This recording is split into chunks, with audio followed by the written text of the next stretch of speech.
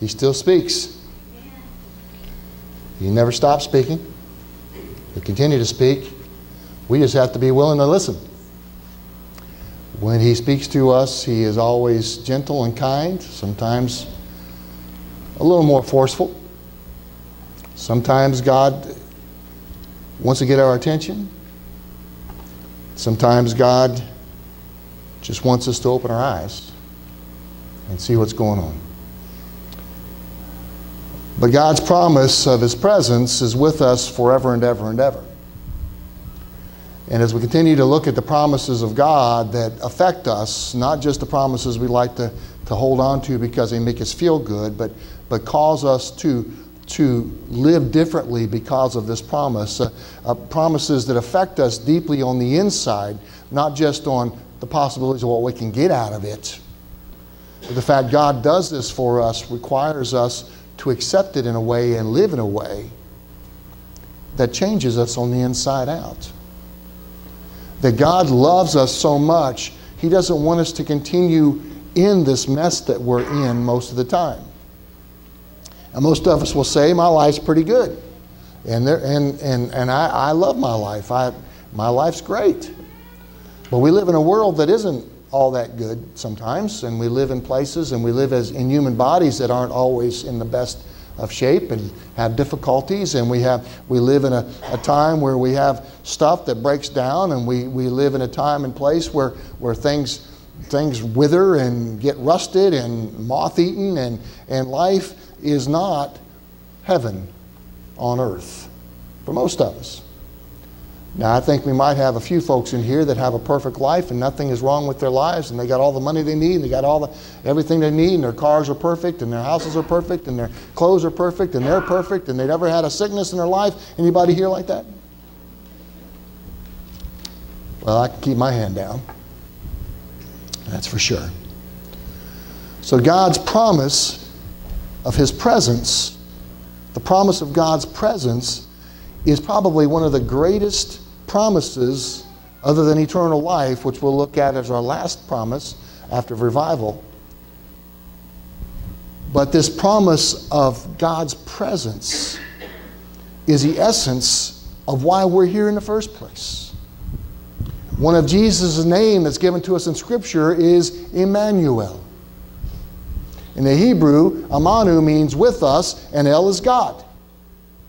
Simply means God with us. That's one of his names in Scripture, is God with us. Jesus, the word Jesus, the name Jesus, means Savior. And a Savior doesn't just come and go. A Savior saves. It's continuous saving is what his name means. A saving at the beginning, it's saving in the middle, a saving at the end, all the way through. He will be with us. Praise God. Any amens around here? I mean, he just doesn't fix us and say, okay, now go out and do it. You're on your own. I did everything I could once. Now, if you mess it up, it's your problem. He doesn't do that. He doesn't say, well, I'll save you once, but you mess up again. Well, that's your problem. That's your issue. It's like fool me once, shame on me, or shame on you. Fool me twice, shame on me. God says, you never fool me, but I'm with you anyway, and I love you anyway.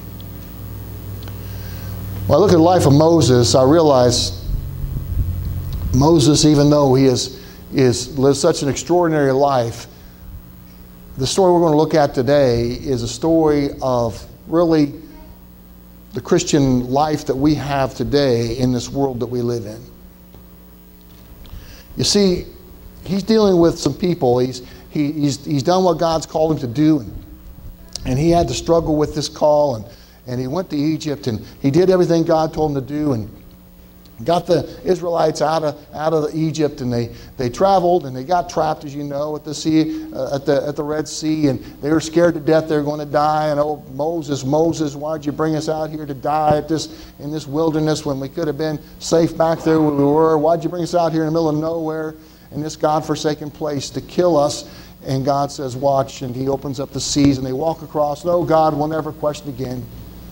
Oh God, and they sing this beautiful song. Oh God, thank you, God. Oh, we'll never question again.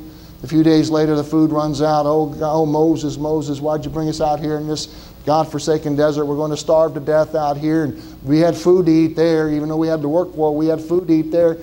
And God says, and gives them manna from heaven. And the water's sour, and they don't get, oh, Moses, Moses, why'd you bring out here in this terrible place? And we're going to die of thirst. And God gives them water out of a rock. And God does something, and then it's manna for breakfast, manna for lunch, manna for dinner. What in the world? We're sick and tired of manna. We want some meat. At least in Egypt we had meat. And God gave them so many quail they got sick from eating so much. And he takes them to Mount Sinai, where he's going to make a covenant with them, and he gives them the 10 Commandments. And Moses goes up on the mountaintop, and we know what they did. Moses is gone too long. And they don't know what to do without Moses telling them what to do. It's like they didn't have a brain for themselves. Didn't have any memory to remember what God had just done just a few days before. You have any memory of how God had brought them out. They had no memory of the amazing. Just imagine walking through columns of water on both sides, walls of water as you walk across on dry ground. How do you forget something like that? But Moses was gone too long, and they just forgot all about it. So Moses is up on the mountaintop, and they decide they're going to make a god for themselves that's going to take them back to Egypt. So they take all their gold that the Egyptians had given them, and took all their earrings and all their necklaces and all their gold, and they gave it to Aaron, Moses' own brother, and Aaron makes a calf out of it, a golden calf. Of course, when Moses comes down and sees this, says to Aaron, what did you do? He says, oh, I don't know. They just gave me the gold, and I threw it in the fire, and this came out. Yeah, that sounds like a good excuse, doesn't it? And Moses gets so upset and angry, he throws down the stones with the 10 Commandments on it, and they break into pieces. And he goes back up to God, and God says, get out of here. Get these people out of here. In fact, I would like to just destroy them and start all over with you, Moses. I'll make you the founder. I'll make you the father of a great nation. I'm just stunned with these people. And Moses says, don't do this thing. Don't kill these people, for you have called them, and they are your people. Don't kill them.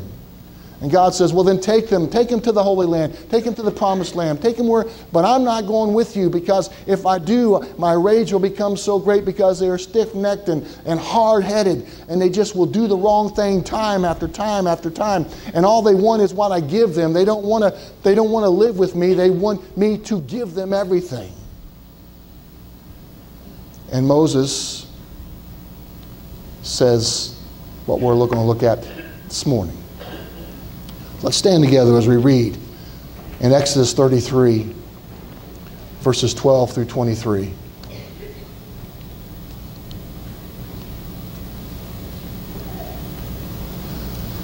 Moses said to the Lord, you have been telling me, lead these people, but you have not let me know whom you will send with me.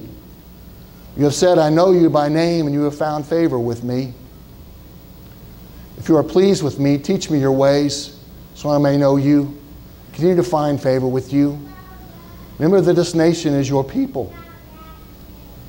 The Lord replied, my presence will go with you, and I will give you rest. Then Moses said to him, if your presence does not go with us, do not send us up from here. How will anyone know that you are pleased with me and with your people unless you go with us? What else will distinguish me and your people from all the other people on the face of the earth? And the Lord said to Moses, I will do the very thing you have asked, because I am pleased with you, and I know you by name. Then Moses said, now show me your glory. And the Lord said, I will cause all my goodness to pass in front of you, and I will proclaim my name, the Lord, in your presence. I will have mercy on whom I will have mercy, and I will have compassion on whom I will have compassion. But he said, you cannot see my face, for no one may see me and live. Then the Lord said, there's a place near me where you may stand on a rock. When my glory passes by, I will put you in a cleft in the rock and cover you with my hand until I have passed by. Then I will remove my hand, and you will see my back, but my face must not be seen. You may be seated. So Moses is standing there on a mountaintop, and he's got God in front of him who's telling him that really, I'd really just like to get rid of these people and start all over with you. So that temptation is before him, and then Moses passes that temptation, says, oh no, God, don't do that. Don't destroy your people. I have brought them out because you brought them out, God, and they are your people, and what will basically he says, what will the neighbors think if you destroy your own people? And God relents. And so he tells them these words, go, take them. I will give them land as always, but I will not go with you. Moses is standing here thinking, this is not a good bargain. I know what it's been like for the last 80 years. I know what it was like to live on my own as an Egyptian and doing whatever I thought I could do because I lived in Pharaoh's house and I could do whatever I wanted, and I was miserable and I was upset, and when I found out I was a Hebrew, I got so mad that I killed an Egyptian. Lord, I know what that's like. And then I fled for my life, and I got out to this wilderness, and I lived out here as a shepherd for 40 years, just taking care of sheep out here in the desert. And I lived as a plains person who knew there was a God, but I didn't know you personally, oh God. And I know what that was like. 80 years, I know what it was like without you. And now I finally found you, and you called me up to the bush, and I met you in the bush, and I heard your voice, and I don't want to lose that, God. I don't want you to go without us. Please, please, please. And Moses says to the Lord, you've been telling me, lead these people. And when you told me that at the bush, God, you sent Aaron with me. And you said Aaron could speak for me because he could talk better than me. And Aaron went with me. And now look what happened. Aaron made this idol. Now who's going to go with me, God? Now who's going to go with me if you send us away? Who's going to be the one that helps me? Who's going to be the one that strengthens me? The one that holds my arms up when I'm tired? Who's going to do that now that all my people have betrayed everything that you wanted of them and betrayed my trust in them? And I'm standing here before you, God, and you're before me, and all these millions of people down here behind me, and they're a bunch of crying, screaming babies, and I cannot go down there again without you. Without you.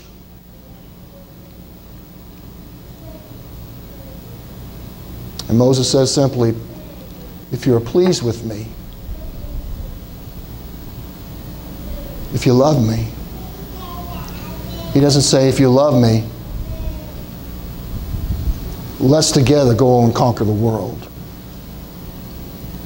He says, if you're pleased with me, teach me. Teach me. Teach me your ways. Help me to know you. Help me to continue to find favor in you, and not favor because I say the right words, but favor because I live my life for you. I give myself to you, and I live in your presence. God, teach me. God's precious reply, my presence will go with you, and I will give you rest.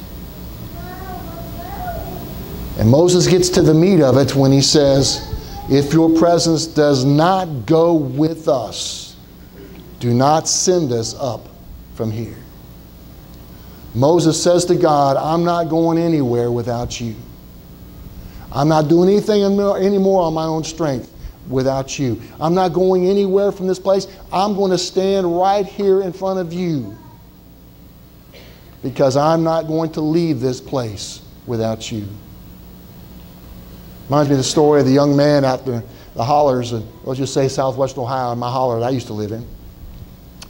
But this young man had this preacher that lived up on the hillside there, and he just so impressed with this preacher, and this preacher was such a holy man and trusted God so much, and was just a good man of great character and integrity and trustworthiness. And this young man says, I want to be like Pastor so-and-so.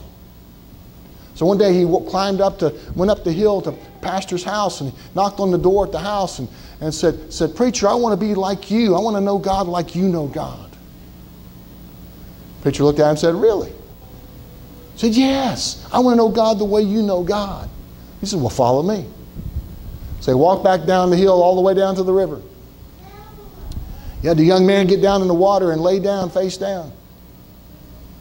And the preacher took his hands and pushed his head under the water and held it there. Just held it there. And that kid started fighting and struggling until he finally let him pop up. And he took a big gasp of air. He said, "Why do you try to drown me?" He says, "When you want God as much as you wanted your next breath, you'll get all you're ever going to want. When you want God more than anything in this world, you will have all the God you ever want." He comes and meets us even when we don't want Him all that much, but we call and ask Him to help us in our mess, help us get out of this problem or whatever. He is kind and gracious, and He comes and helps us, but then we find ourselves in that mess again. We find ourselves struggling again and depressed again and upset again. And so like nothing's ever going to change, and the world just goes around and around and around and around. And it's kind of like the book of Judges, and the Israelites, they did things in their own, what they wanted to do, and in their own eyes, what was right for them. And they would do it and get in trouble, and they get in big trouble, and they cry out to God, and God would send a deliverer, and they would praise God, they'd be released from all the problems, and they'd be happy and wonderful and everything until that deliverer died, and then they would just go back and do the same thing. And again, sometimes we believers will do the same thing. We get in trouble, we find forgiveness from God, and we want Him to help us. But God, we just want you to help us right now, but the rest of the time, we can handle this. Well, Moses, after 80 years, was done with handling this. Moses was done with saying, "I can handle this." He says, "God, I'm not going anywhere. I am not going anywhere unless you are with me and in me and leading me and pushing me and teaching me and filling me with wisdom every moment of my life. I'm not leaving. I want you more than breath itself." And the Lord says, "I will do the very thing you have asked, because I am pleased with you, and I know you by name." Do you realize God knows each one of us by name? He knows each one of us by name. He knows us, every bit of us. He knows what's going inside of us. He knows the things that we have done in the past, and the things that have been forgiven are no more. He doesn't think about those things, but the things we hold on to, all the garbage that we carry around in our hearts, all the stuff we won't let go of, all the things that we hide behind the screen that nobody can see, all the things, the Wizard of Oz stuff, that goes on back here, and we turn the wheels and make everybody think everything's great out here, and that we're all powerful, but back here we're just a little... Help! Help! He sees all of it. He sees all of it. And yet He knows us by name. And He calls us to walk with Him, to be with Him all the time. And He teaches, and He moves, and He is pleased with us when we want Him in our lives. He is pleased with us when we say, "God, I'm not going anywhere without you. I'm not going to do anything else on my own power. I want you, oh God." Now you would think after Moses got that promise and that statement, I'm pleased with you, and I know you by name, and I will go with you. I think I might stop there. If I'm asking God for things, what else could you want? But Moses pulled up his shirt and said, "Well, God, I got one more thing. One more thing. Show me your glory. Let me see you. Let me see you at work. Let me see you in person. Let me see you. I've heard your voice in the burning bush, and I've seen your shining glory, and I've seen you move in such a way that my face shines. Nobody can even look in my face because my face shines, but I want to see you." And God says, I'll cause my goodness to pass in front of you, and I'll proclaim my name the Lord in your presence. I will have mercy on whom I will have mercy, and I will have compassion on whom I will have compassion.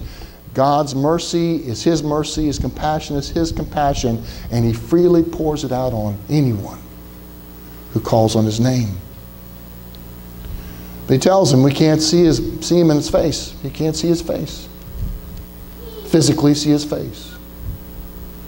Why? Because even as human beings, saved and even sanctified human beings, we are still less than the extreme holiness of God. And we'd be overwhelmed. Remember Isaiah being in the presence of God, just seeing the glory of the temple, fell flat on his face and says, woe is me, I am condemned. I am doomed because I'm in the presence of an almighty holy God, and I'm a man of unclean lips. I'm a man of no good in front of God. And God sends this angel and touches Isaiah's lips. It says, go, and I will be with you, and I'll give you the words to say, and I'll walk with you every step of the way, and I will be the strength that you need. But God doesn't say, well, you know, I know you can't handle it. You can't handle being in my presence. You're no good. You can't handle being. He says, no. I will show you what you can handle. I will be with you in a way that is amazing. But right over there's a rock. Right over there's a big rock. Go over there and stand on that rock. Go stand on that rock and just wait. And when I pass by, he didn't say, and I'll immediately come by.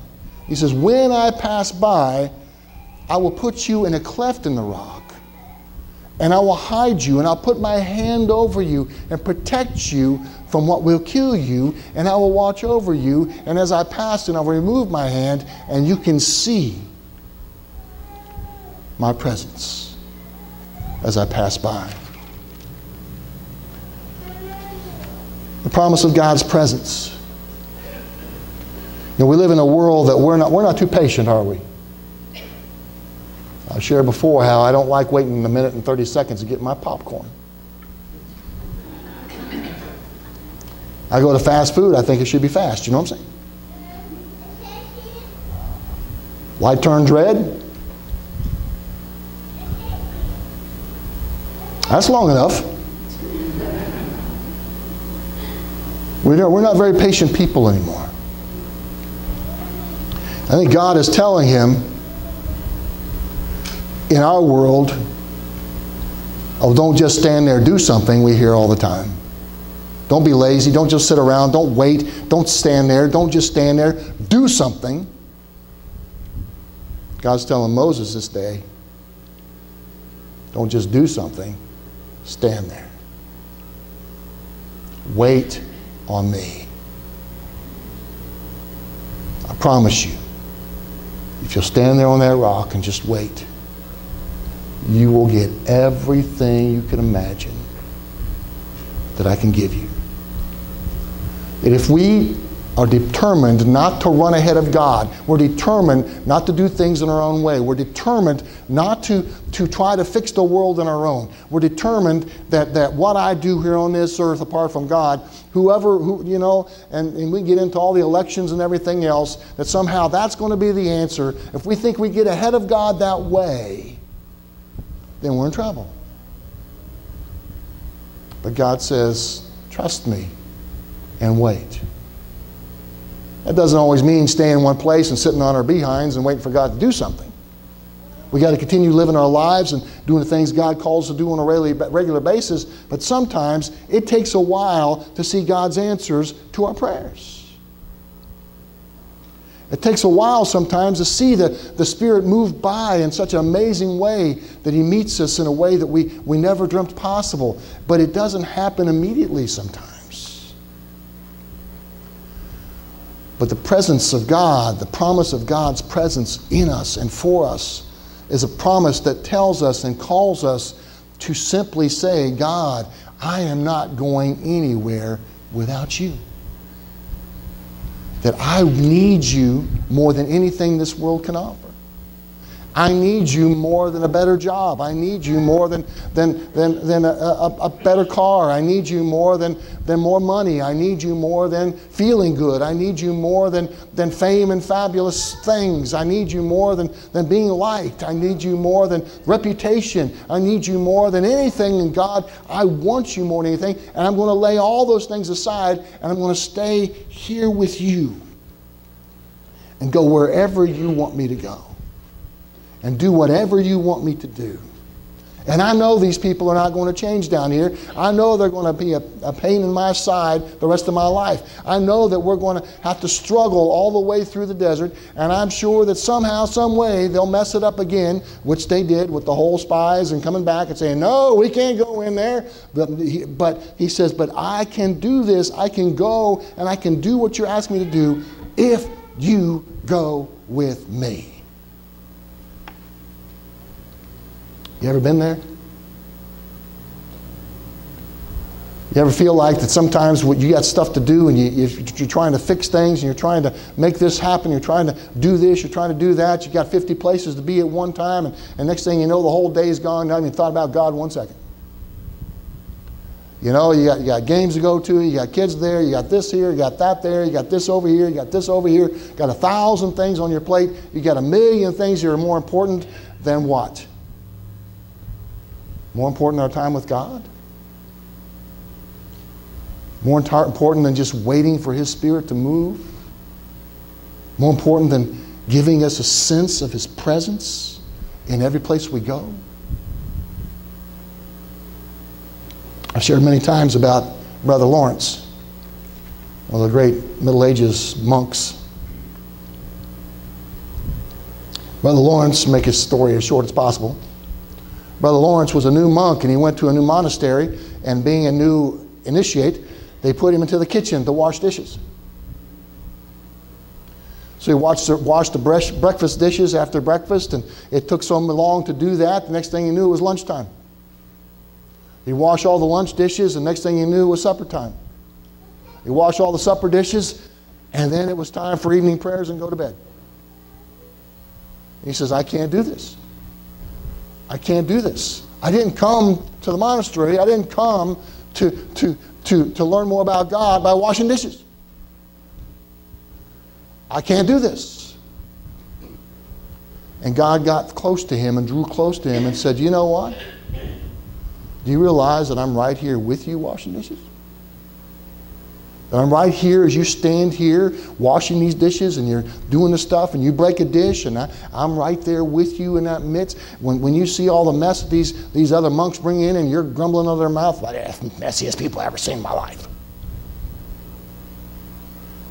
That I'm right there with you. For the next number of years, Brother Lawrence washed dishes. He began to practice what he called practicing the presence of Christ. And everything he did, he imagined that God was right there with him in Jesus Christ. That everything, while his hands were in the water, Jesus was there with him in the water. When he was cleaning the floor, Jesus was there sweeping with him. When he was breaking up the dishes, when the dishes would fall and break and he had to clean those up, Jesus was there swooping them up with him. That Jesus was with him every step of the way. That God promised to never leave him or forsake him, and he was going to believe it and live like it. But it's hard for us sometimes, isn't it? To live each moment fully believing that God is with us. Do we even think that he's with us? Do we even wonder if he's with us or not? We get so busy, get so caught up in stuff, get so worried about stuff. We watch the news and wring our hands about what's going on in the world and who's going to win and all this stuff. And we look out and we get the bills come in the mail and how are we going to pay this and how are we going to do this, and the car doesn't quite start. Well, what am I going to do now? I'm going to have to get another car and I got to this and I got to that. I. And God says to us, just as he did to Moses, Trust me. Wait for me. Wait for me in this situation. And I will be everything you need me to be. Trust me in this situation. I will be with you every step of the way. But God, you don't understand this report I got from the doctor that I'm going to die. And Jesus says, hey, I know what that's like. And I'll be with you every step of the way. And it's not the end of the world. Because I am with you. And you will always be with me. Why? Because you trust me. And you love me. And I love you. The promise of God's presence is a promise that we can celebrate, that we can enjoy, that we can say, praise God, no matter what I do, I know I can run into God and pull out my faith out of my pocket and say, okay, God, here it is, save me. Or we can understand that this faith that God calls this promise is a daily, moment by moment, living in the power of the Holy Spirit, living in His presence, dying to ourselves. Say, God, it's not about what I want. It's not about what I feel. It's not about what I want you to do. You know I've said this a lot, but how many times have we prayed, God, here's the problem, and here's how you need to fix it. I know what's best, God. You just need to do what I think. No. We need to take ourselves. Paul tells us we should live our lives as living sacrifices. Sacrifice in the Old Testament, you brought your best of the best. You brought your best lamb. You brought your first crops. You brought your very best stuff, and you brought it to the altar and gave it to God. And when we come to the altar and we come and pray to God, what do we bring to Him? Our junk, all of our problems, all of our issues. God, get us out of this mess. Get us out of this mess. Help us with this mess. God, help so-and-so in that mess. We bring Him all of our garbage. And Paul tells us, okay, bring your garbage, but bring yourself too. And lay yourself on the altar with your junk and all. And I will take you just the way you are. I will take you just the way you are with all of your warts and all of your pain and all your sorrow and all your past and all that stuff. I will take you just the way you are, and I will be with you. And we will deal with these things. And you will find forgiveness, and you'll find healing. You'll find hope. And I will be with you all the days of your life. And then for all of eternity, I will be with you. Isn't that a blessing? Isn't that a great promise? Promise of God's presence that calls us more than just saying, praise God, He's with me, but living a life that believes it and lives like it and trusts Him in the midst of the storm. As we go to prayer this morning, I ask it, we consider if we're holding on to things, if we're trying to hold on to parts of our own lives, we're trying to still be in control of the things that we feel is most important to us, and we are afraid what God might do with it. I've been there. God, I really like this right here in my life. I enjoy doing this right here, and I'm afraid, God, if I give it to you, you're going to tell me I have to stop doing it. So God, I'm just going to hold on to this without really talking to you about it. Or we want to hold on to parts of things of the past that are long gone. But we don't want to give them to God. We want to hold on to them because either we love them or we hate them. Sometimes we hold on to our bitterest memories because somehow we find comfort from still being angry from what happened 30 years ago.